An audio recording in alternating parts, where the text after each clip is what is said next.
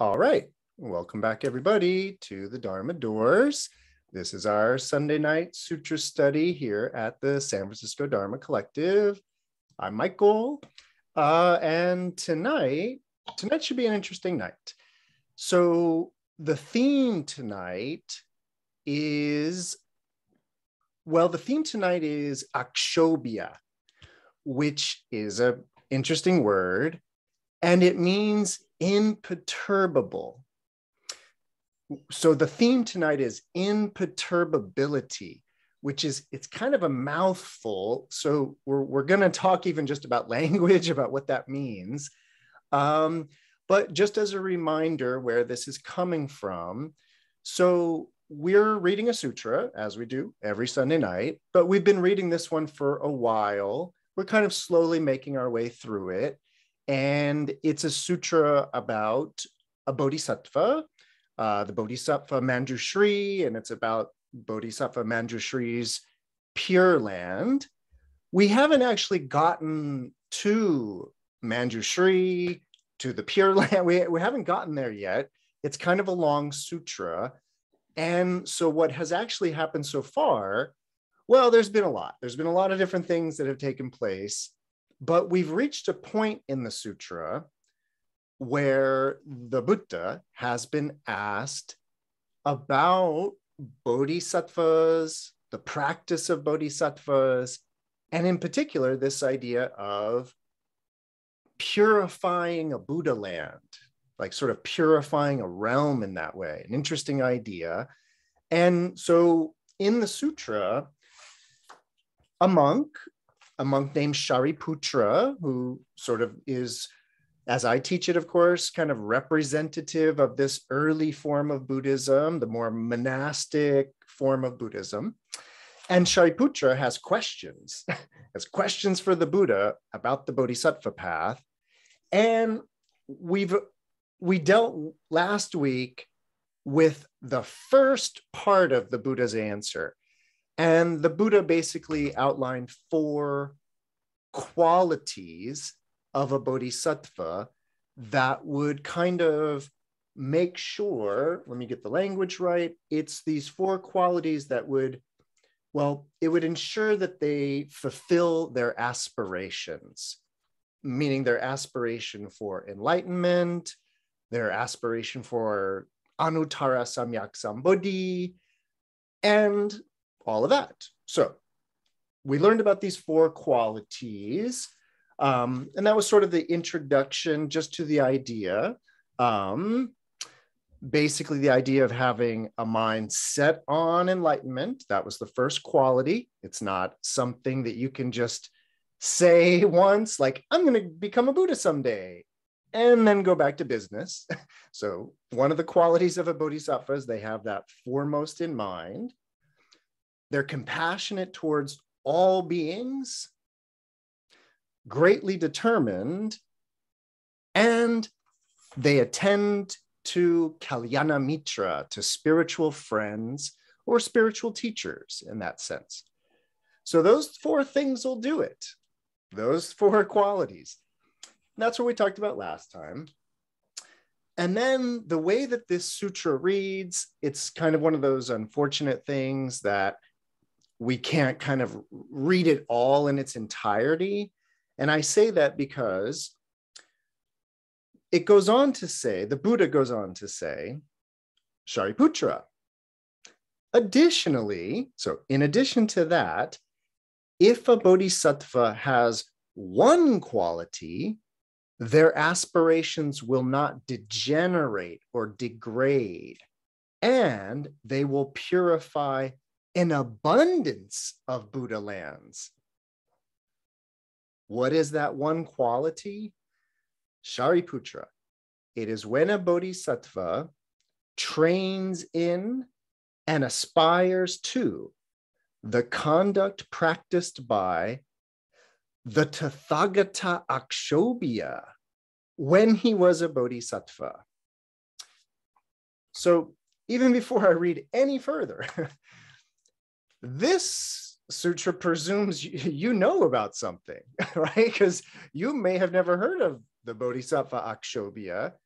And you certainly may not have heard about the Buddha Akṣobhya before he was a Buddha. So let's start there. I don't know if we'll get much further than that. Let's see. So this sutra, as I've mentioned many, many times, this sutra is part of a larger collection of sutras. That larger collection of sutras is called the Ratnakuta collection, the pile of jewels. It's 49 different sutras that are traditionally anthologized, if you will, together. They're usually collected together, but almost all of these sutras have lives of their own, meaning they circulated independently, and many of them even have their own kind of independent schools of Buddhism associated with them. The point is that one of the 49 sutras is the Sutra on Akṣobhya Buddha's Pure Land.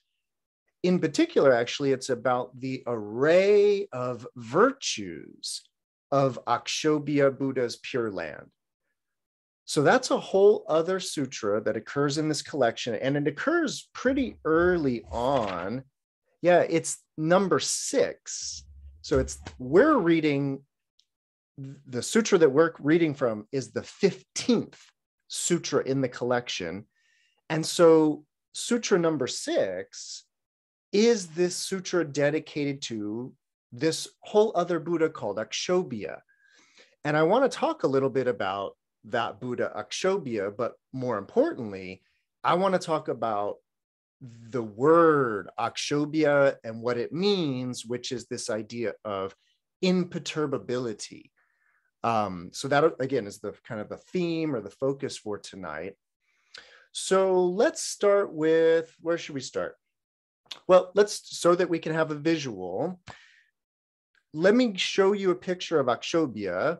I've been looking for a good picture, and unfortunately, all of the art books I have are more statuary. For some reason, I've realized almost all of the Buddhist art I have, or art books, it deals more with statues. And it's actually hard to distinguish different Buddhas when they're statues, because a lot of it has to do with their body color and things. So here's Akṣobhya. So if you're not checking out the screen, check it out right now. This is off my phone, so I apologize, but you'll notice right away he has a blue body. You'll also notice right away he has a crown. In particular, I want you to notice, and I don't know if you'll be able to see it with the glare, and I apologize again, but his hand, up there it is. Well,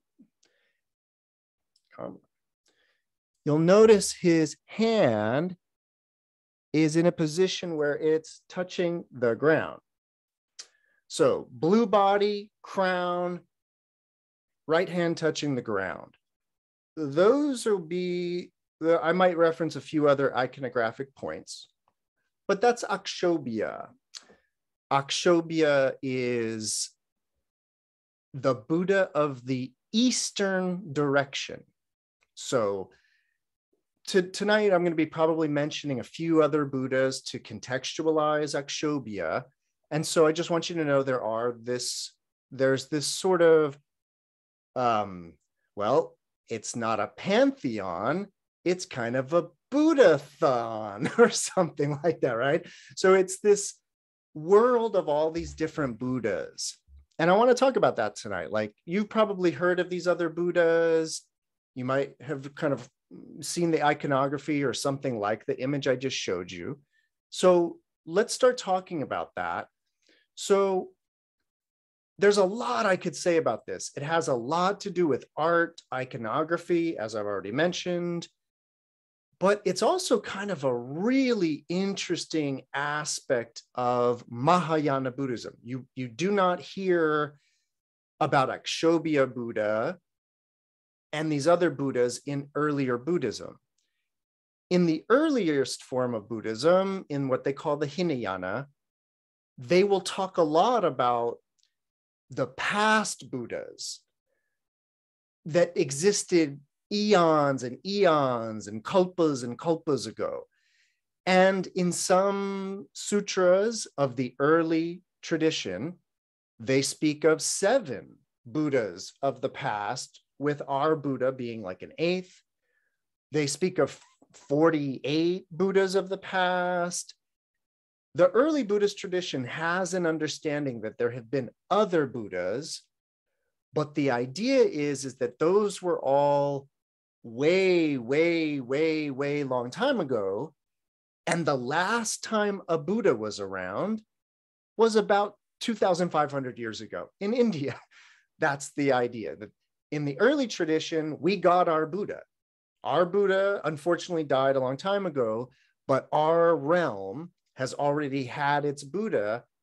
And the next Buddha, Maitreya, isn't going to arrive on earth for thousands of years. That's according to the early Buddhist tradition. But I just want you to know that even in the early tradition, there was an idea of multiple Buddhas. They were just understood to sort of be all in the past. Akṣobhya Buddha, the blue-bodied Buddha I just showed you, Akṣobhya, it gets really complicated, because I'm going to read to you briefly from Akṣobhya's sutra. And the idea is that it's a story within a sutra.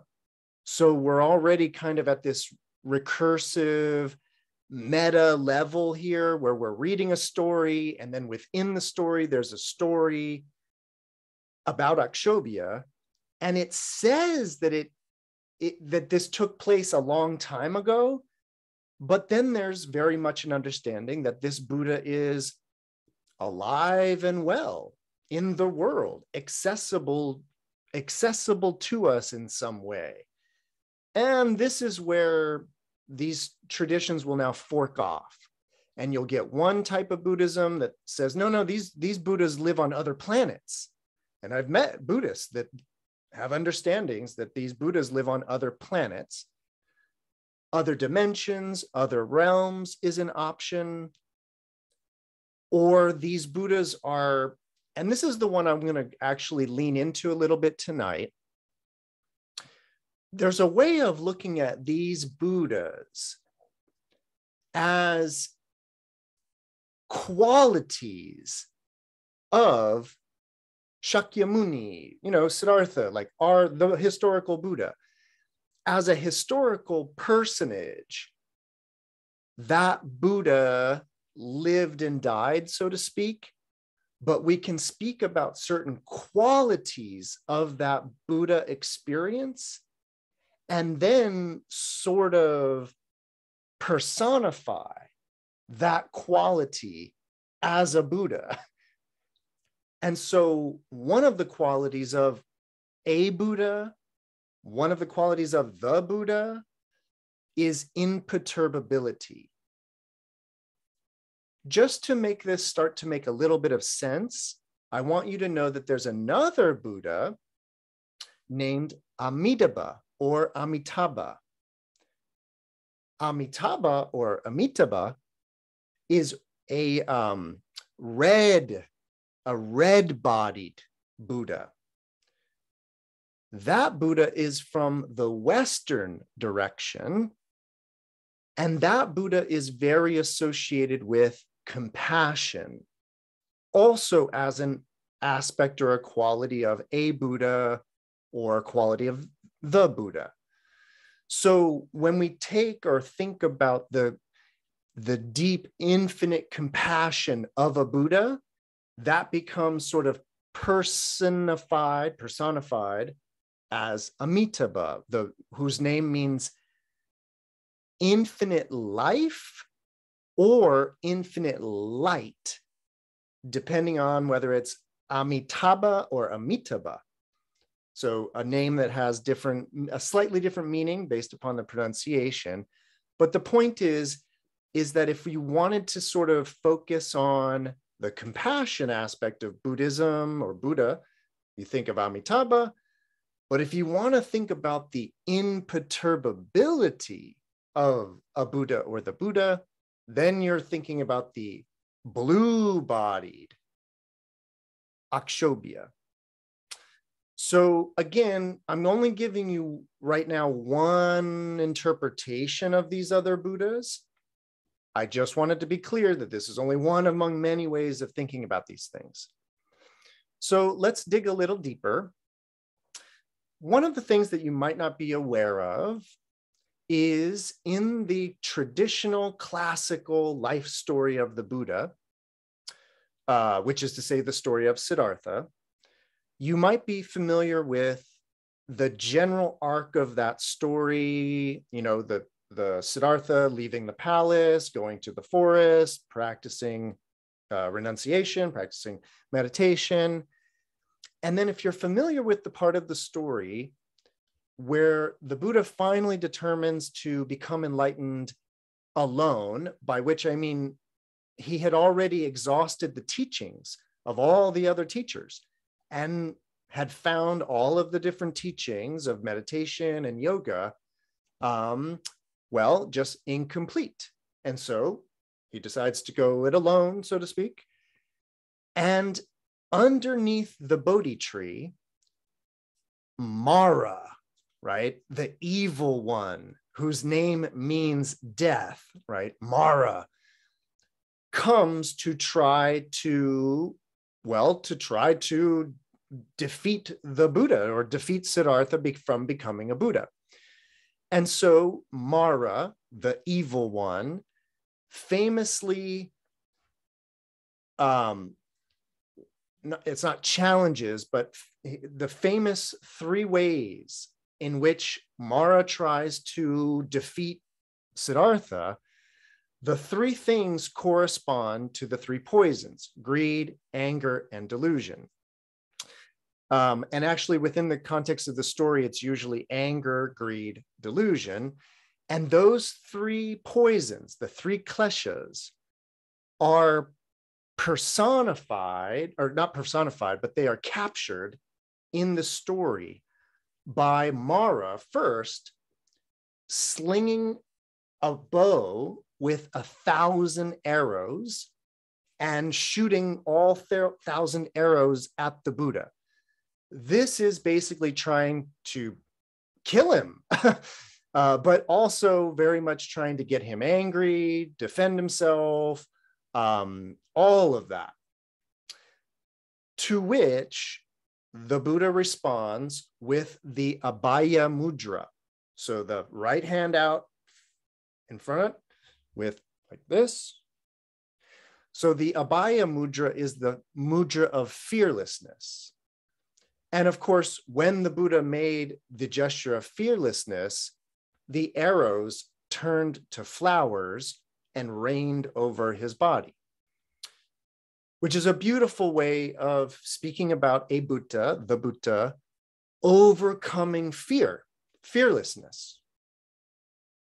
So now Mara has failed. And so that's when Mara conjures up these kind of dancing women, right, to try to basically arouse Siddhartha and try to stimulate him to get him out of his meditative state. The Buddha responds to Mara's dancing ladies with the gesture that goes like this. So you might see a Buddha with a gesture, and this is a gesture of giving, gesture of generosity. So the idea is that in a situation where the sexual urge would normally have provoked Siddhartha to take, in that sense, he responds with a gesture of giving. And that is said to display, well, to counteract that stimulation, but also to display the Buddha having overcome desire. So anger, fear, check. Desire, check. Can't get him with that. That only leaves the 3rd of the 3 poisons. The 3rd klesha is delusion. But it's always important to remember that in Buddhism, when we talk about the 3 kleshas, when we talk about the 3rd klesha of moha, this confusion or delusion, as far as I have read it and understand it, it's not a general delusion or a general confusion. It's actually kind of specifically about thinking there's a self there when there's not a self there. That's the delusion. So the delusion or the moha, the confusion, that klesha, it has a lot to do with the self. And then you can think of narcissism and selfishness. You can think of those things, but it runs much deeper than narcissism. Narcissism is just some sort of, manifest quality of believing that there's a self there.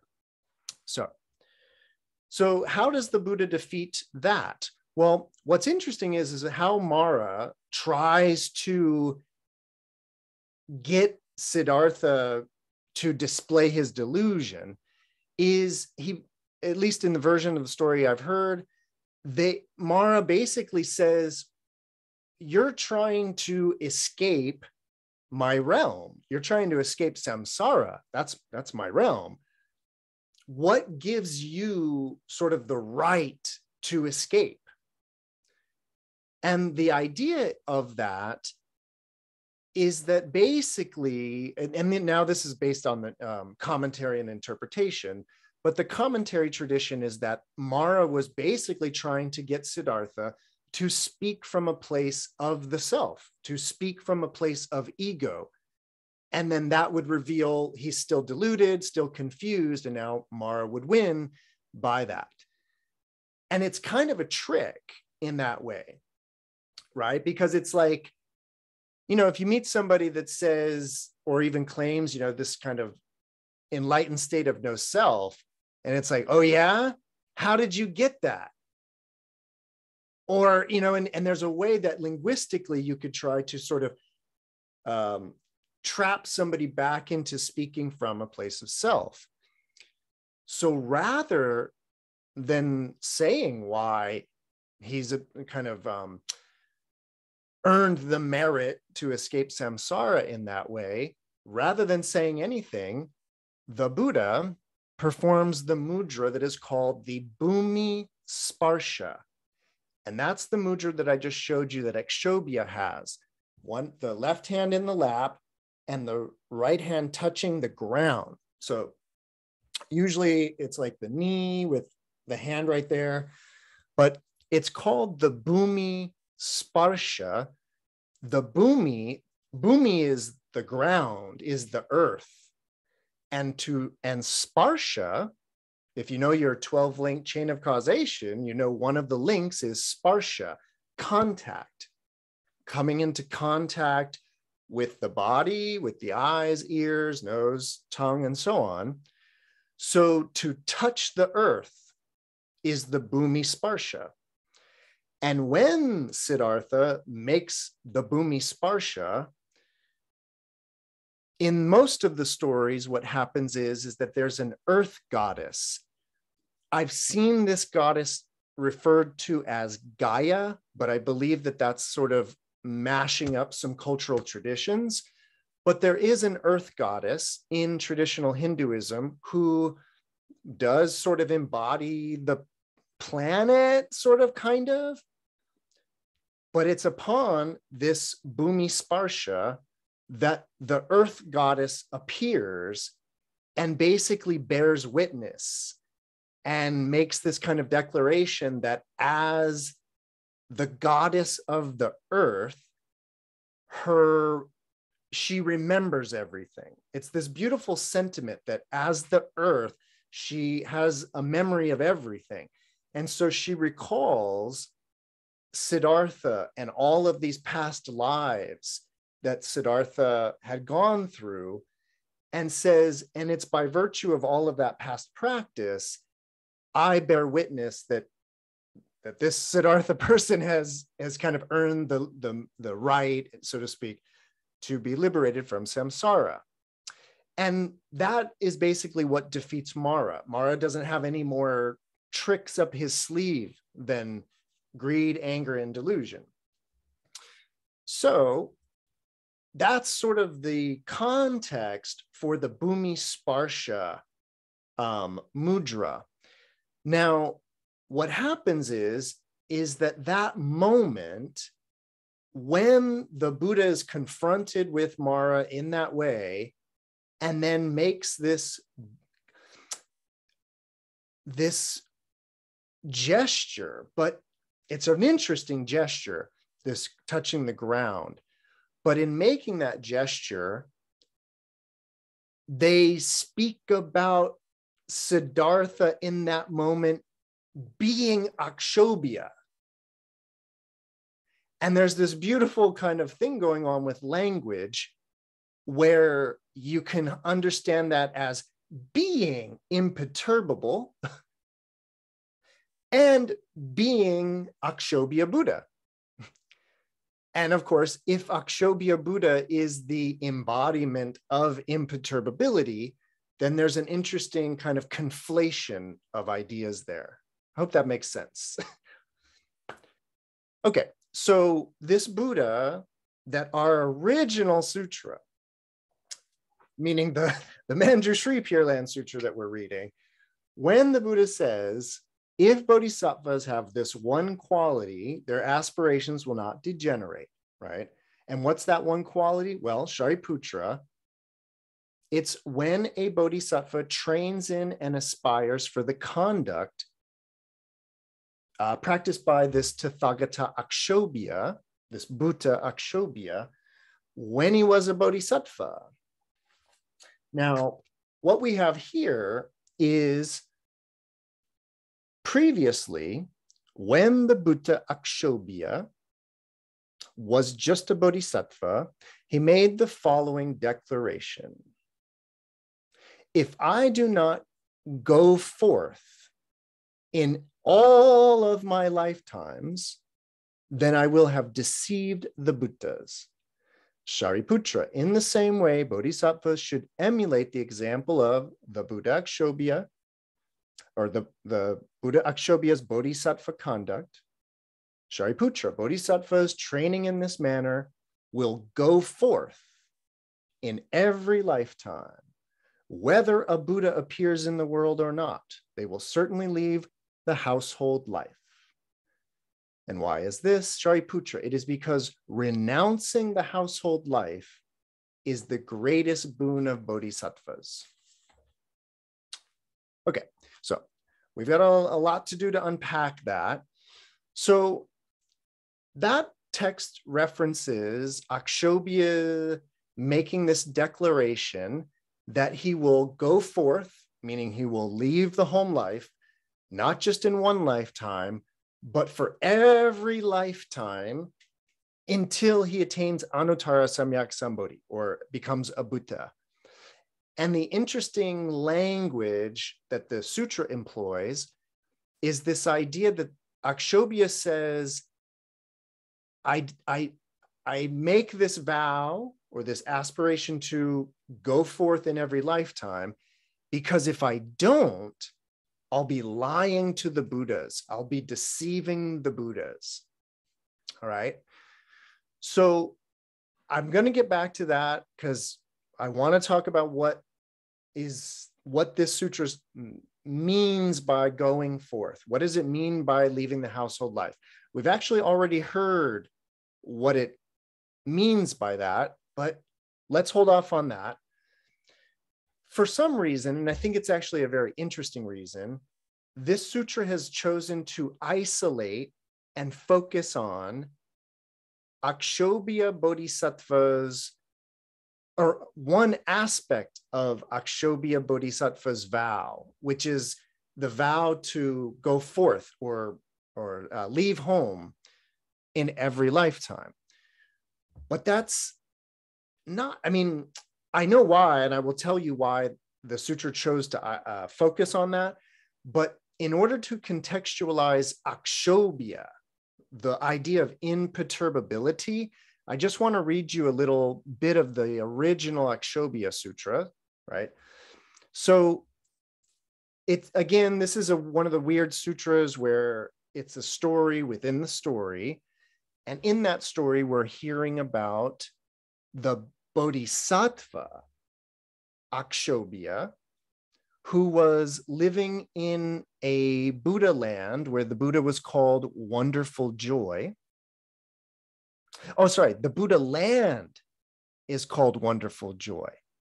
The Buddha is called Great Eyes.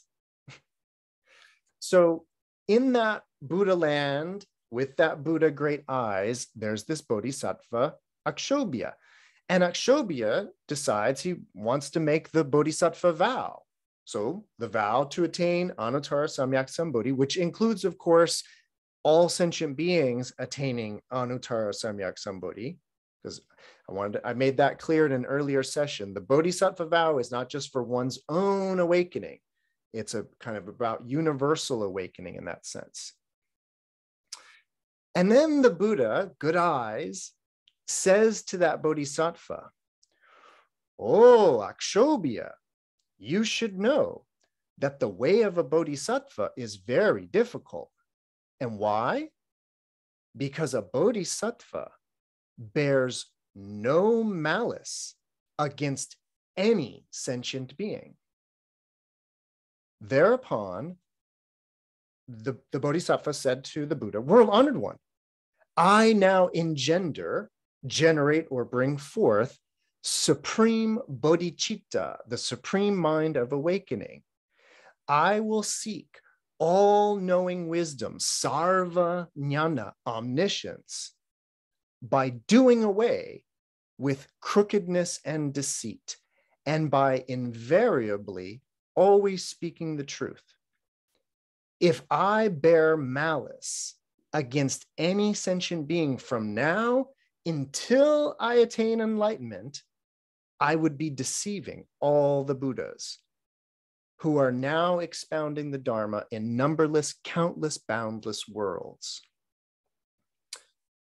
And then Akṣobhya Bodhisattva makes a series of vows. Now, he says, now I have resolved to pursue all-knowing wisdom and dedicate myself to this. And then it's a bunch of, I'm not going to go through all of them, but it's like, if I ever generate greed, anger, or ignorance towards sentient beings, or am prone to arrogance or misdeeds from now until I attain my enlightenment, I would be deceiving the Buddha. And then in this long list of aspects of Akṣobhya Bodhisattva's vow, it includes the one of vowing to go forth in every lifetime. And if I don't go forth in every lifetime, I'd be deceiving all the Buddhas. So I want to take a step back, though, because I really want to talk about this, like, imperturbability. Again, that's the theme of tonight. Here we have it spoken about in terms of generating malice or anger, resentment, bitterness, all of these different aspects of, well, of dvesha, of this poison of aversion, this poison of anger in that way. And so just for a moment, like, what's the expression, right? Humor me, right? Just for a moment, think about what it would mean to make a vow to never get angry at anybody or anything or anyone again. Wow. And I say that because I've been thinking about this all day. I've been thinking about this Dharma talk all day. And it's one of the things that for some reason recently in the last couple of weeks, that there's been something for me personally about anger and my own, dealing with my own anger, dealing with all, on a very personal level, a way in which I've become so aware of, and I've been struggling about how to put this, but yes, the relationship between self and anger, about how those are so like that. Basically, if you weren't trying to defend your sense of self in one way or another, could you get angry? Or is it actually always about that sense of self in that way? My point is, I've just been noticing, and not in any kind of self-deprecating way. It's not like that, I promise. But every time I get angry, I'm realizing how unenlightened I am. It's like just a wow. And especially when you get angry over petty, dumb, little things, that's when you really realize how kind of unenlightened you are in that way. And again, I'm saying this all, pointing the finger at myself, because I certainly don't ever like to talk about other people's state of enlightenment in that way. But I just putting it out there as something I'm really been reflecting on regarding sort of like, just again, anger as a litmus test for enlightenment. It's a litmus test, and it's just like, that's your indicator in that way. And what I want to say wrapped up in all of that, like, yes, I want you to humor me and be thinking about what it would mean to make a vow to never get angry again. But what I really kind of want to focus on is about like, well, it's about, I guess I don't really need to say super much more, but this idea of perturbed, I don't use that word perturbed. The phrase I use is pissed off. I think you probably might be familiar with that expression. So getting pissed off is getting perturbed, if you didn't know. So that's what perturbed means, right? And the idea is that Akṣobhya doesn't get pissed off. Akṣobhya is the state of not getting pissed off, not getting angry, not getting perturbed in that sense. And the thing that I keep kind of wanting to get at is,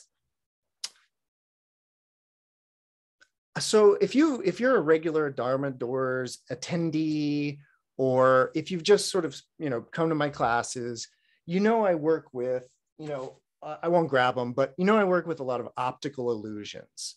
I use a lot of visual representations as examples, as upaya in that way. And the thing about it is that I've realized that in doing that, I start to set up a kind of a certain way of thinking. And what I mean is, I recognize that in using too many visual examples, I may start to give the impression that as one becomes more awakened or more enlightened in that sense, I may have given the impression that something changes on a visual level, where like things actually start to look differently, as if you're having a psychedelic experience or something. And I think what I'm always actually trying to do with those visual examples, that my experience of awakening, to the degree to which I've experienced any awakening, my experience has definitely not been visual. It's entirely a heart thing in terms of something like anger, which is that I used to get angry a lot more and over even stupider things, and it would last a lot longer.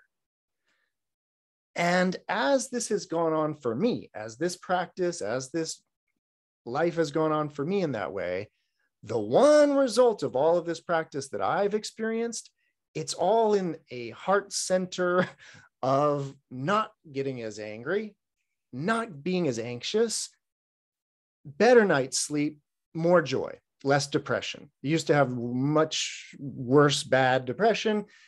Now it's pretty good in that way. Those are that's my experience. And I would say that nothing has really ever changed on a visual level. But when I'm using all of those examples of the visual to talk about characteristics or lakshana, qualities and all of those, what I'm always trying to get at is the way in which these objects and these things, the way in which they're affecting us, the way in which they're getting us to feel a certain way. And I guess what I kind of want to get around to in that regard is this. And I apologize if this is kind of all over the place. Again, I've been trying to think of how to lay out all these different ideas. I want to go back to the anger one. I want to go back to the idea of making a vow, like Akṣobhya, of never engendering malice or anger towards any sentient beings. So there's one way to practice, and I would sort of associate this with earlier Buddhism, the earlier form of Buddhism.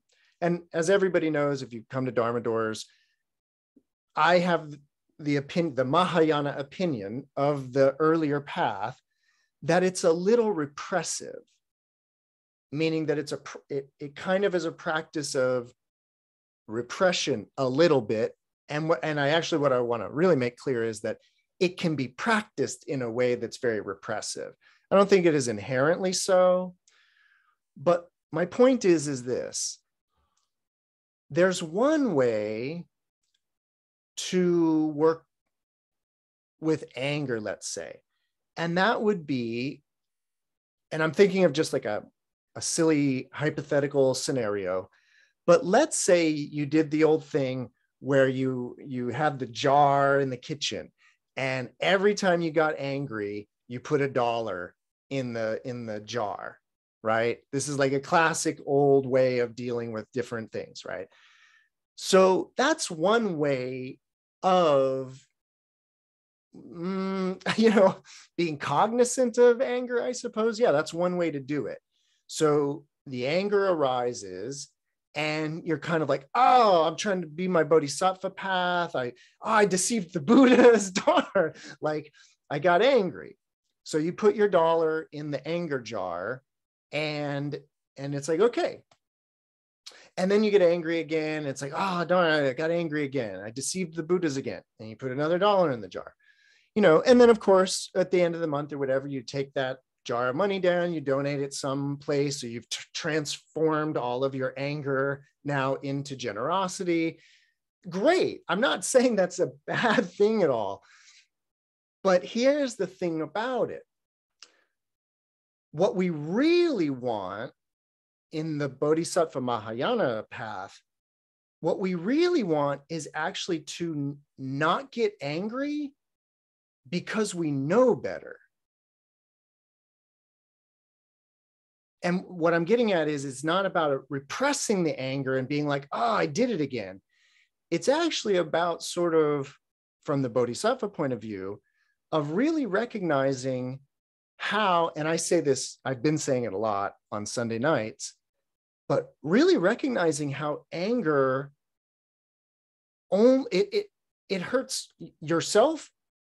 And even though you might want it to hurt the person that you're angry at, like that's what you would like it to accomplish, oddly, it doesn't do that.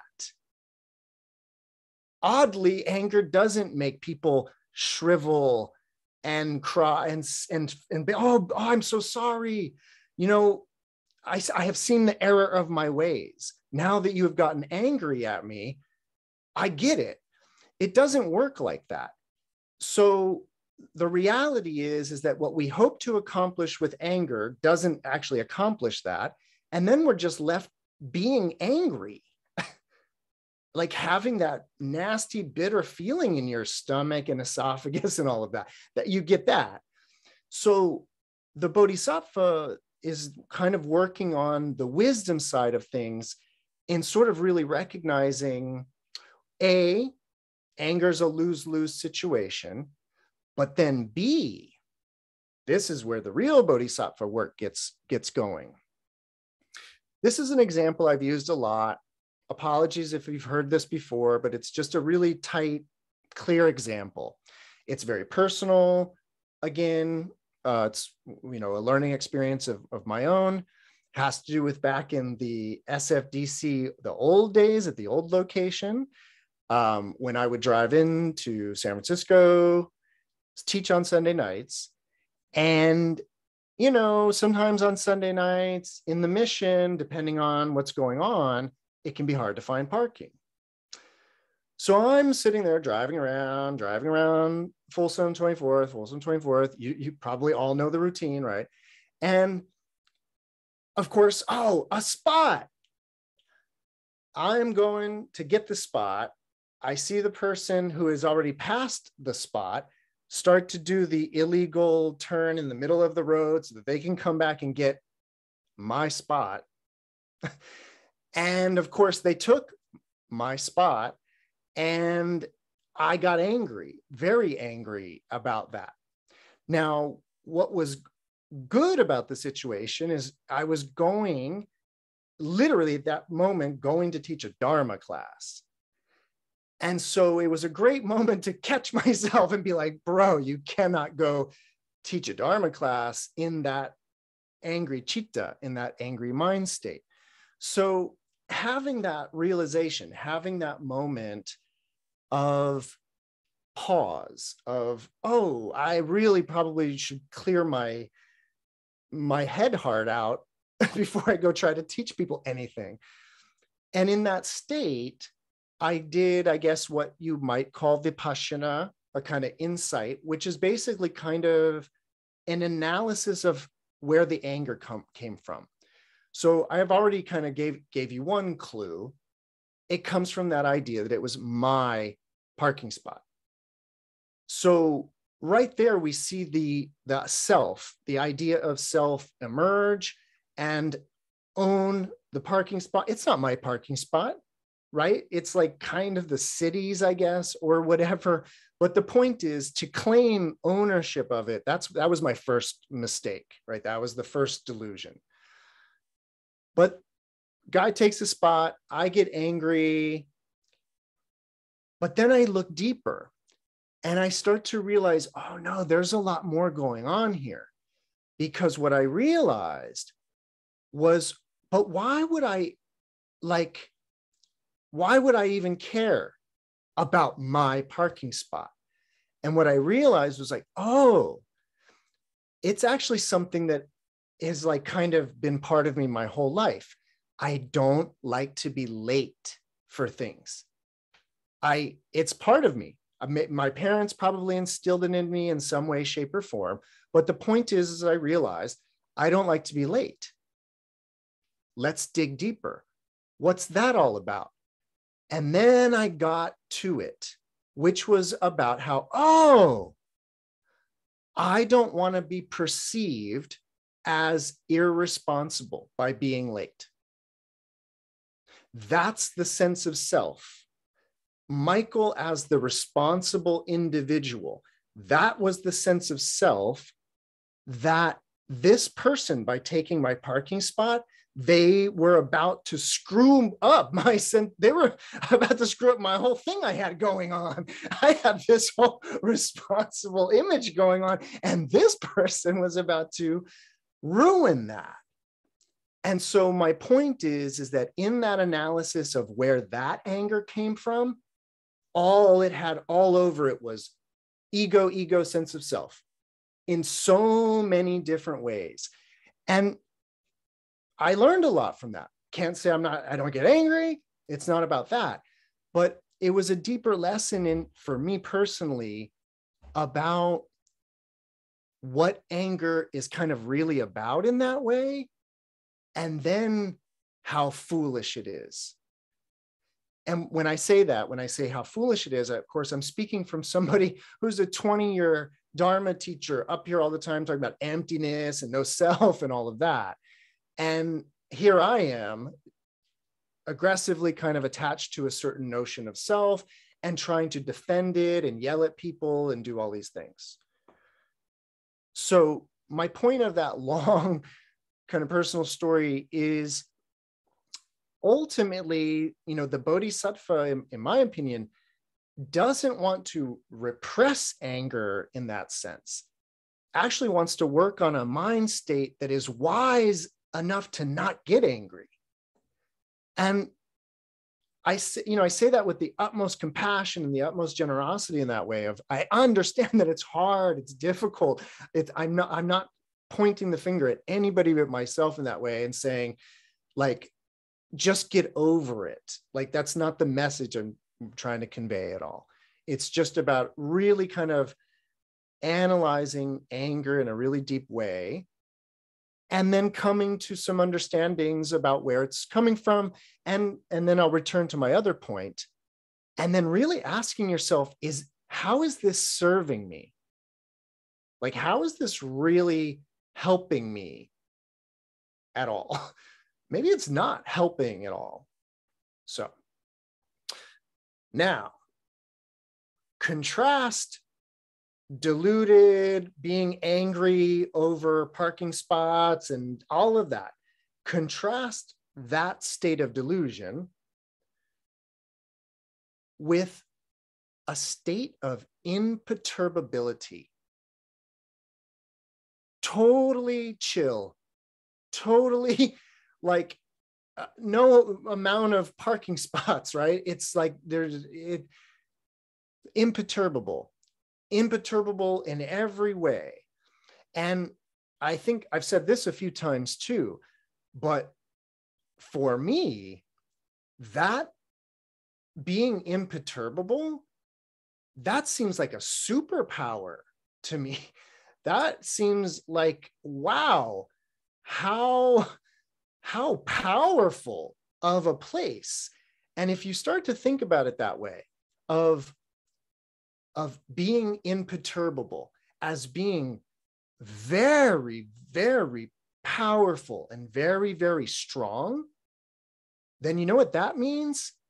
And again, I'm not pointing the finger at anybody but myself, but then you can start to see anger as like, yeah, kind of weak.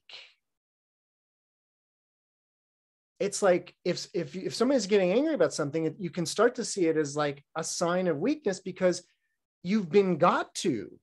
You got, and you might have gotten got by, somebody saying something about you, a word, and you have gotten got to.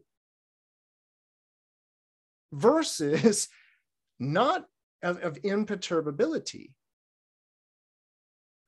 It's funny how when you start thinking this way and you're starting to look at anger that way, anger doesn't look so tough anymore to me.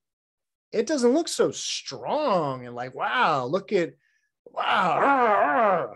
It actually starts to look a little weak in that way. Whereas somebody who's super chill, super imperturbable starts to look like a warrior, very, very strong in that sense. Okay.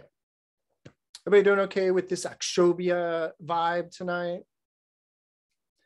Cool. So Akṣobhya is about being imperturbable. Mara's coming at you with everything, and you are immovable, you are imperturbable. The gesture of that state, again, is called the Bhumi Sparsha. And there's a really interesting thing about that, where it kind of speaks to being grounded in both kind of an emotional sense that I've been talking about, but also because of the gesture. If you've ever dealt with electricity, grounding is serious, like it's how it works. And so there's an interesting connection there between the gesture of touching the ground and being grounded and that kind of electrical sense of being grounded. And I say that, and I'm like, wow, that's weird. Meaning the funny things in these Dharma talks. So you'll often see images of either Siddhartha or Shakyamuni, but you'll see images of the Buddha, like the historical Buddha, underneath the Bodhi tree, doing the Bhumi Sparsha with hand in lap, Bhumi Sparsha. If it's Siddhartha, meaning it's like the historical Buddha, that person will probably usually be dressed in a saffron robe, so like as a monk, and have the classic ushnisha, just the classic little top, not a top knot, but the actual little bump on the head. So iconographically, it's very difficult actually to tell the difference between Siddhartha when he's making the Bhumi Sparsha and Akṣobhya. Now, of course, you can tell right away if it's Akṣobhya because he'll have a blue body. And Siddhartha Shakyamuni never, well, actually, I shouldn't say that. He does sometimes have a blue-ish body, but a bright blue body is Akṣobhya. Also, the crown. The crown is an indicator. But there's one other iconographic thing about Akṣobhya that I just remembered when I was talking about being grounded, and this is very interesting. So you won't really be able to see it in my terrible phone image, but in his lap is a Vajra. So I don't know if you can see that. So that's, you can always definitely tell Akṣobhya because he has the Vajra in the left hand. So kind of floating, kind of like that. And of course, a Vajra is not a diamond, it's a lightning bolt. It's a thunderbolt. Interesting, this idea of being grounded and lightning and thunder and all of that.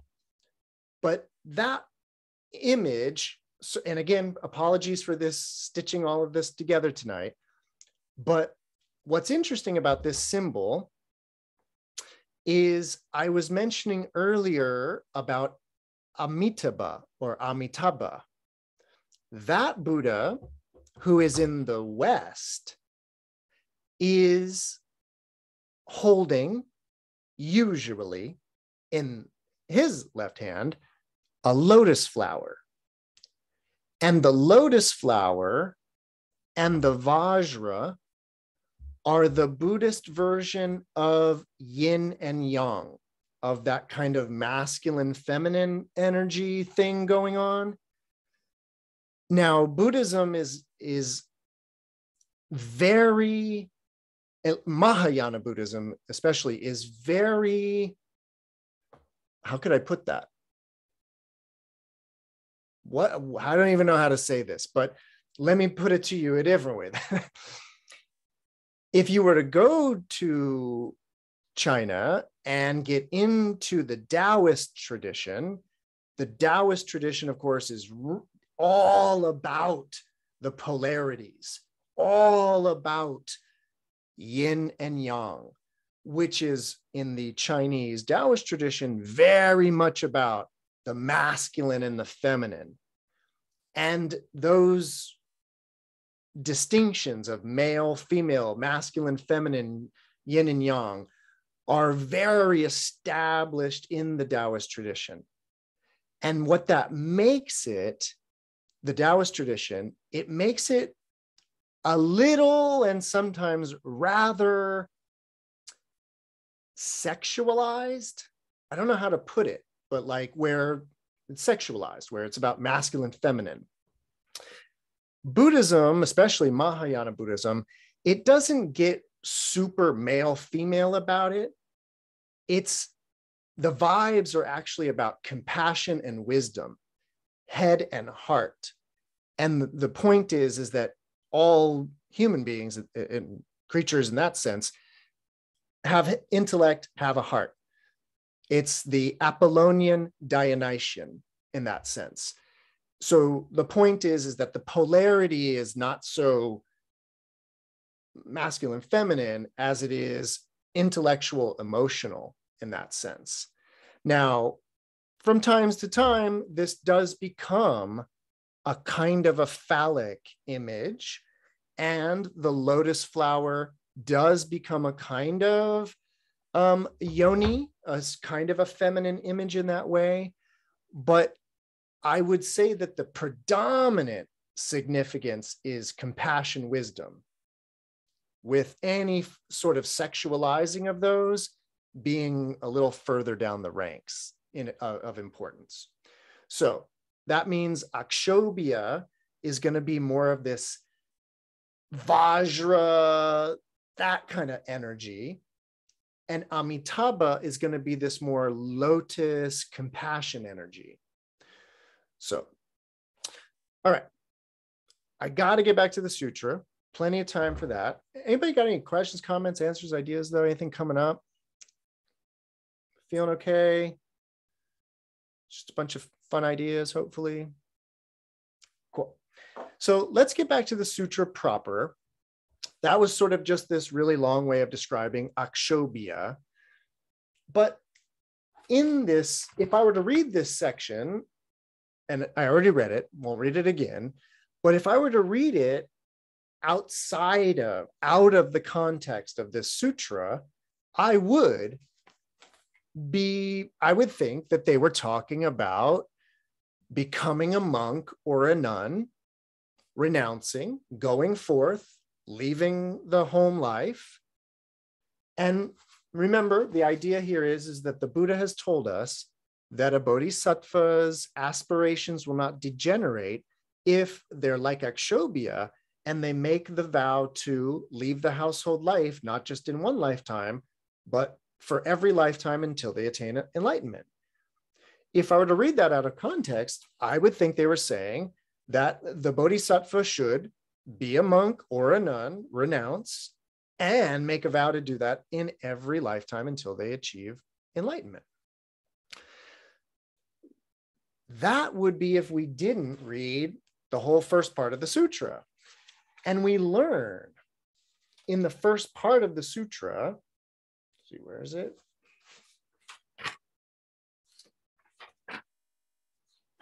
So we learn that to go forth into homelessness is to,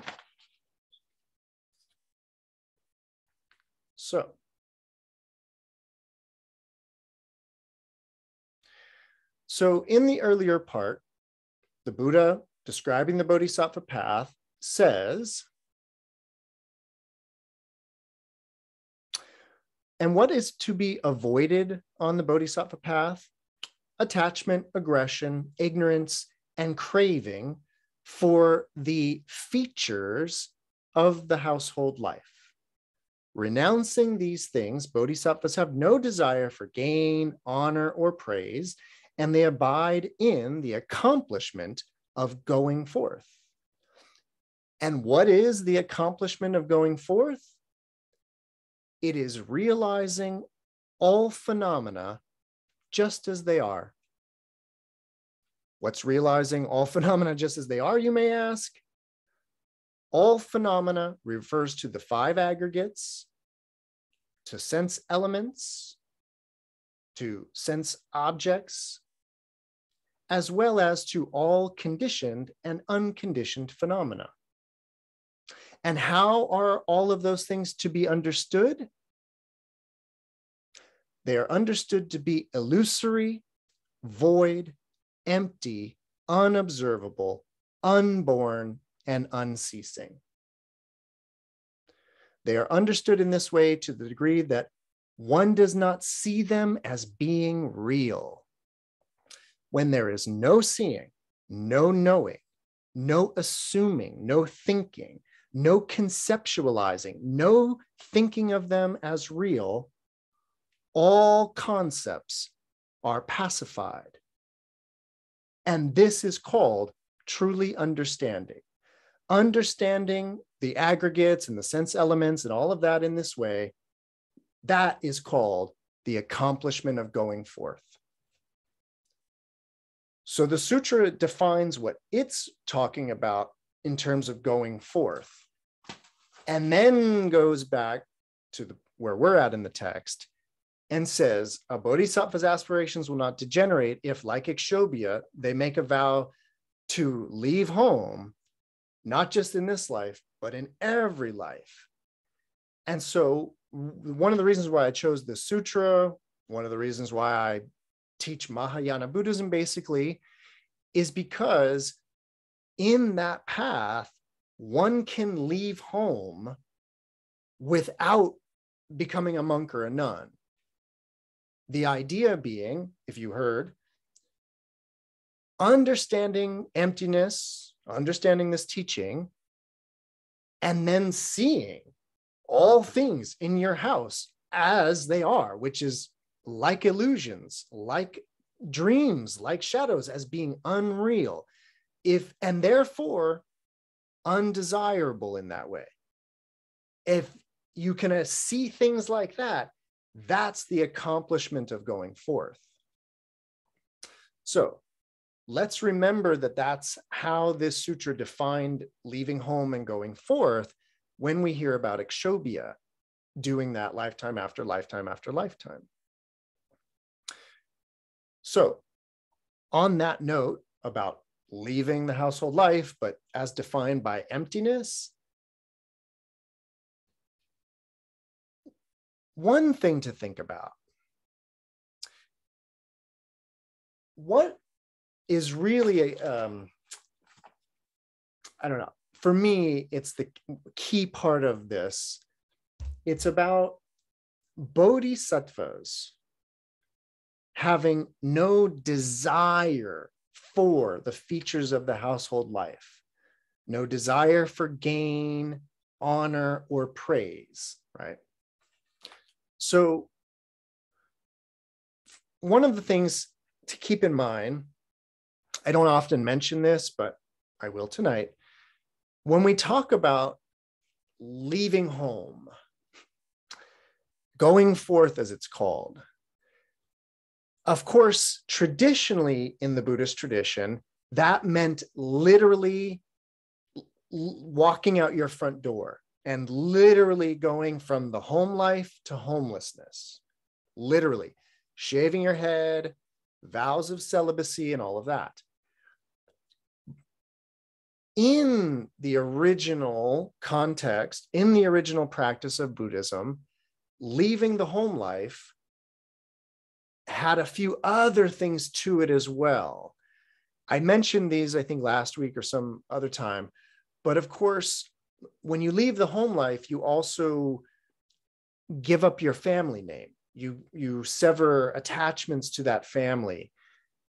And in India, in that context, it's important to keep in mind, because we don't really, at least in my world, life, culture, American here, we don't have a caste system. We have, in some ways, yes, in some ways, no, we have social mobility. We have a class system, but we also have an idea of the ability to transcend class in that sense. If you're familiar with the caste system in India, though, caste is something you're really born with. And it's not, there is no social mobility per se. That's why some people are not really into the caste system in that sense. But my point is, when you renounced in India, you were also giving up that status. And because, of course, you could be a Brahmin, that's that, like a high caste person, and you would be renouncing that.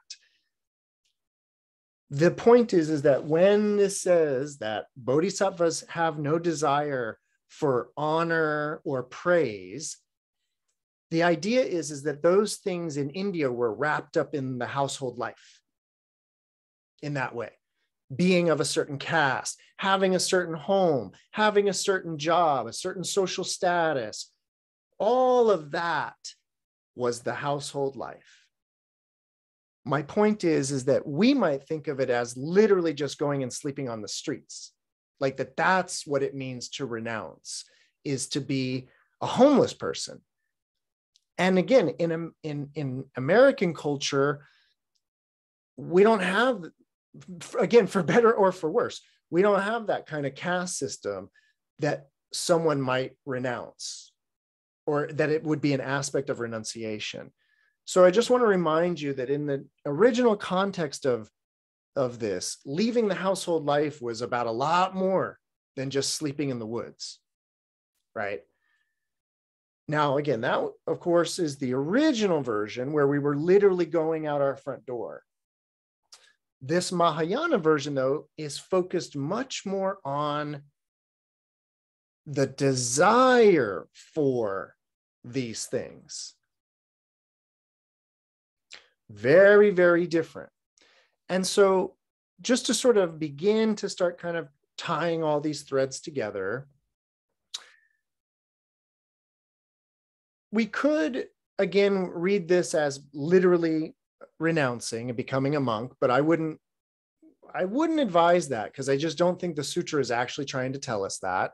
I think the sutra is trying to say something more about, well, the problems of the household life. And what I mean by that is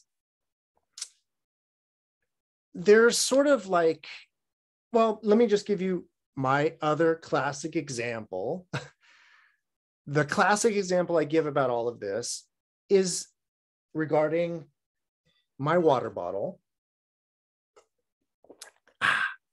So the idea is that I could claim ownership over this. It's mine, right? And I could do that. And then that would be a certain mental disposition towards this object, which is a state of possession or ownership. I own it, it's mine. And what's interesting about that is that when I own it, I can drink out of it. But then if I were to renounce my water bottle and say, you know what? I don't own this water bottle. It's up for grabs. I'm done. I don't own it anymore. And then I use the water. And the thing about it is that I drank water there. The first way, it was with ownership. And the second way was without ownership. And what's interesting is that the function of the whole thing, like staying hydrated and all of that, that was all the same. That was exactly the same. But what was different was my mental disposition towards the water bottle. And in particular, of course, when I own the water bottle and somebody comes along and grabs it, I can get angry. I could get angry at them for stealing my water bottle because I own it, I possess it, it's mine. If I truly relinquish the water bottle, like honestly, not just in word, but in heart, I say, you know what? I'm done owning water bottles. Somebody comes along and goes, chink, and takes the water bottle, and I'm like, there goes the water bottle. No anger. Why would I get angry? Right? That's like, you know, somebody picking something up over there that I don't own and me getting angry about it. Why would I get angry? I got nothing to do. I got nothing to do with that object. I've got nothing to do with that person. That person comes, picks up that object. No anger. Look at that. Super upeksha. When I don't own it, I can be so equanimous when it's not mine, right? So what I'm getting at, thanks, Noe, what I'm getting at is my interpretation of this leaving the household life is about that changing one's disposition towards these things. One can be deeply invested in one's household life and, well, and you get everything that comes with that, right? Or one could see the roof over their head as the thing that's keeping the rain from falling on them. Not my roof, not my house, the house. And the idea here is I hope you can kind of start to see how you could still live a life with using stuff and doing all of that. And you just have an entirely different emotional relationship to it all. So that, well, I would call it a healthier relationship to it all. Because, you know, last time I heard, everything's impermanent on that level.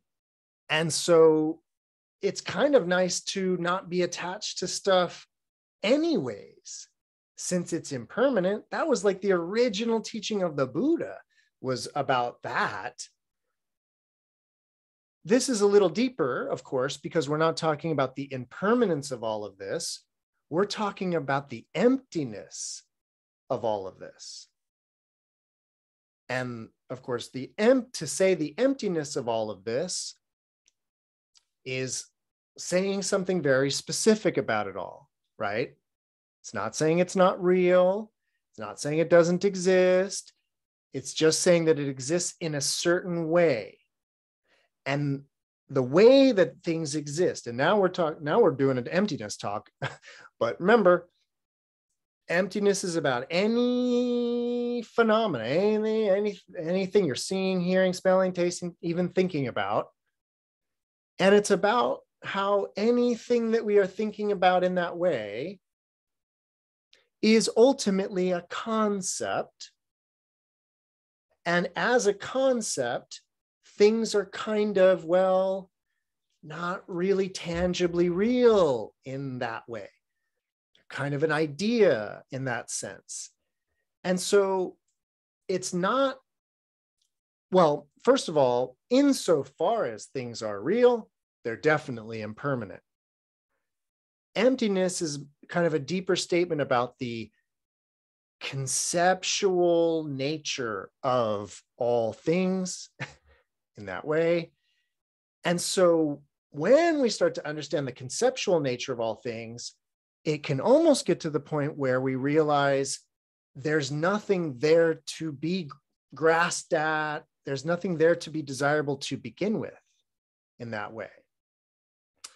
So this is sort of going back to the things I was saying about the Bodhisattva coming from a place of wisdom, where it's not about rejection of these things, meaning the household objects, the creature comforts.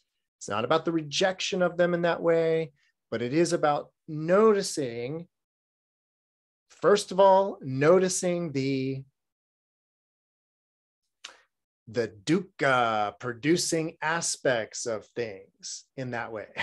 So that's sort of the first one, is noticing and keeping in mind, right, that whatever it is, the mortgage and the bills and all of these things are rather anxiety producing, right? So the nature of them, the nature of the household life in that way is rather stressful and stress producing in that sense. And so by freeing ourselves up from such an intense relationship with them, and thereby renouncing them, but not renouncing them in a giving them away sort of a way, but just in that way I've been talking about, where it's about shifting your emotional disposition. That could, hopefully, if this Dharma talk has been successful at all, you can see how that could start to lead towards being imperturbable. When we have attachments to things, we're perturbable. Because remember, when I'm attached to my water bottle, I'm setting myself up for perturbation or whatever it's called. Because it's like, here it is, and then somebody's going to come and take it, and I'm perturbed. But if I don't have that relationship to it, I start to become more and more imperturbable in that sense. So, all right, questions, comments, answers, ideas, insights, realizations?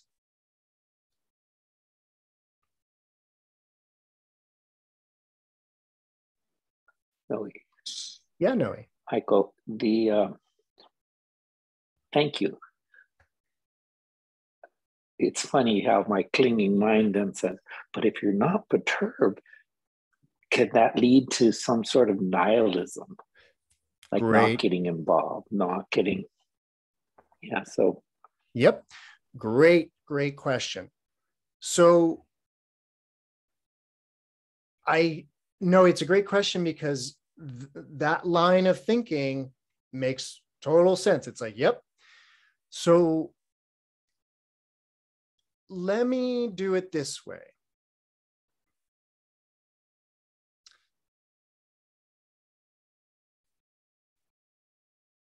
the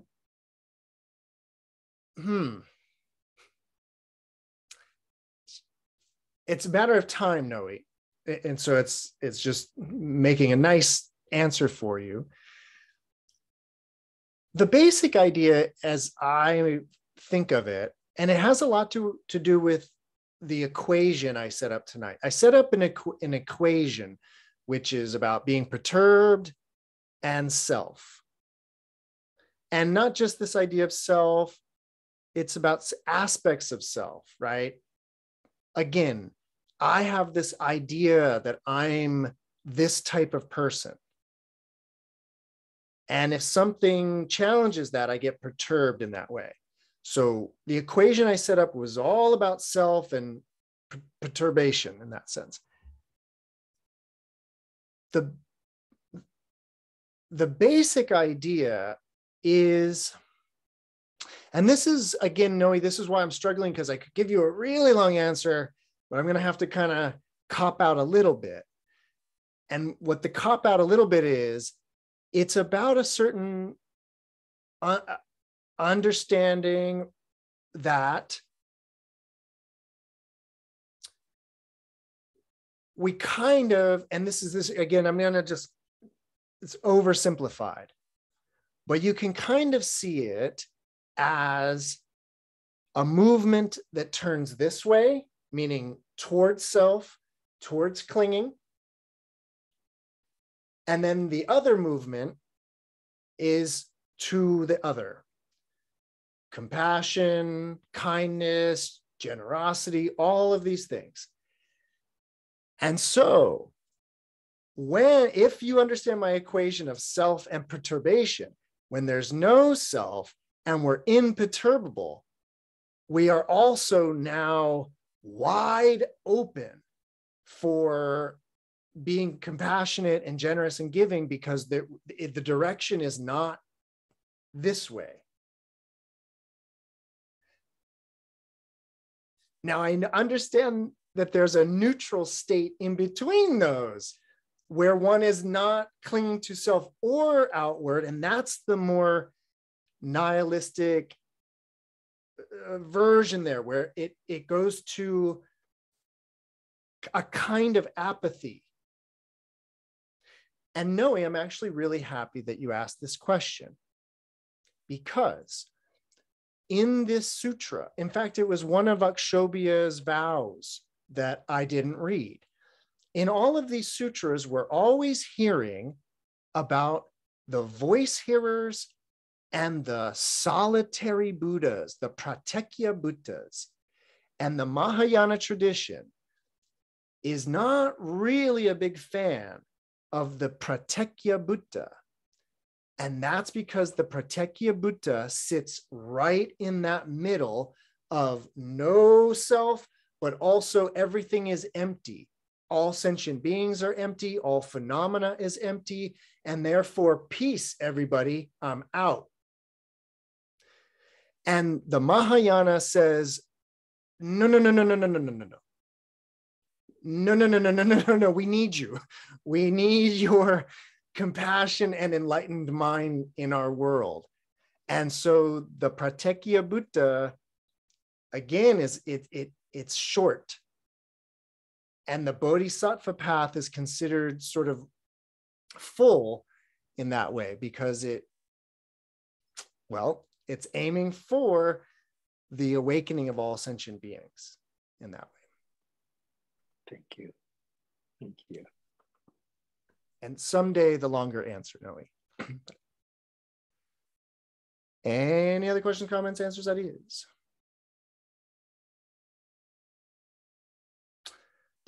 Excellent. Then I think rather than opening up another can of worms like I tend to do, I think I'm just going to call it a night.